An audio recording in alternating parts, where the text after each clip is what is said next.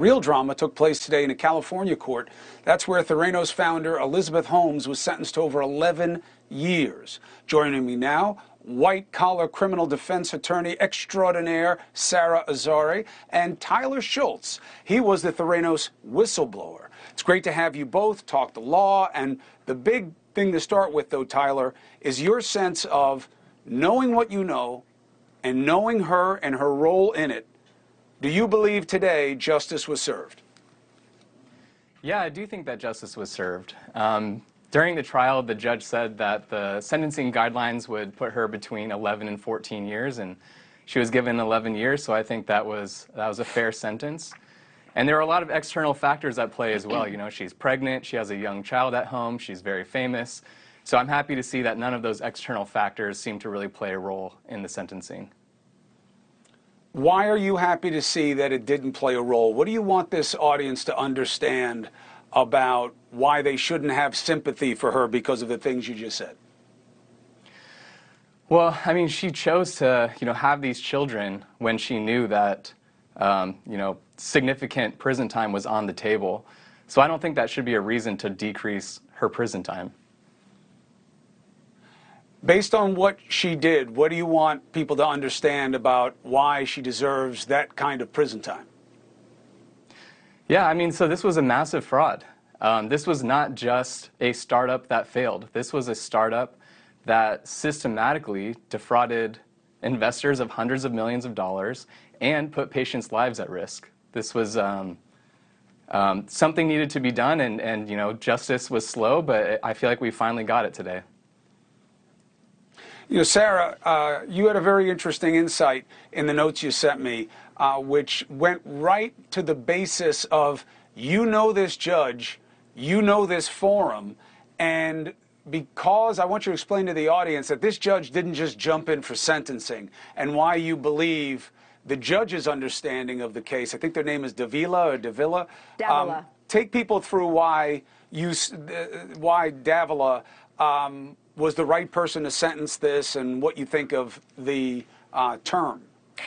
Yeah, Chris, good to be with you.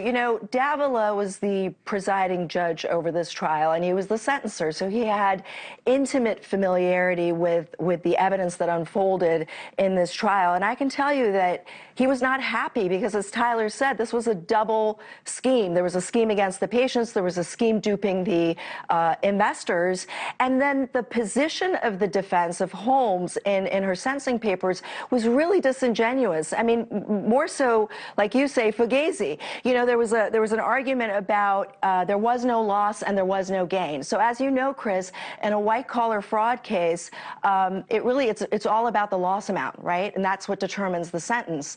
And so the argument of Holmes was these are really sophisticated investors in Silicon Valley, and so they took a risk, and there was no loss to them, and the company was doing really well after the Wall Street Journal uncovered everything, so that there was really no loss, and therefore the guidelines don't apply, and therefore she should get home confinement, which was just the most ridiculous argument to make. And then they also said there was no gain to her because she wasn't really lining her pockets like a Bernie Madoff in a Ponzi scheme, and that was also disingenuous because she owned millions of dollars worth of stocks in Theranos.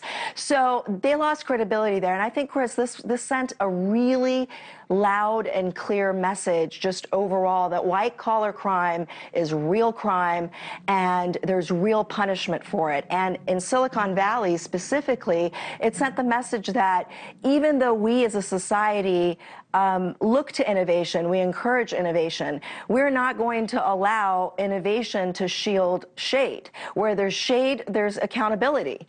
And she's going to be one of many people that we're going to see face this type of a sentence. I think that the FTX cryptocurrency platform is under investigation now. The founder of Nikola, I think the electric vehicle startup, he was just recently indicted. So I think there's been a lot going on in this Silicon Valley startup world that has sort of not been really looked into as deeply, and it will. Hey, thank you for watching. Please go to newsnationnow.com, newsnationnow.com, and you can find NewsNation on your television provider. And Don't forget to click the red subscribe button down below. Then you will get more of NewsNation's fact-driven coverage.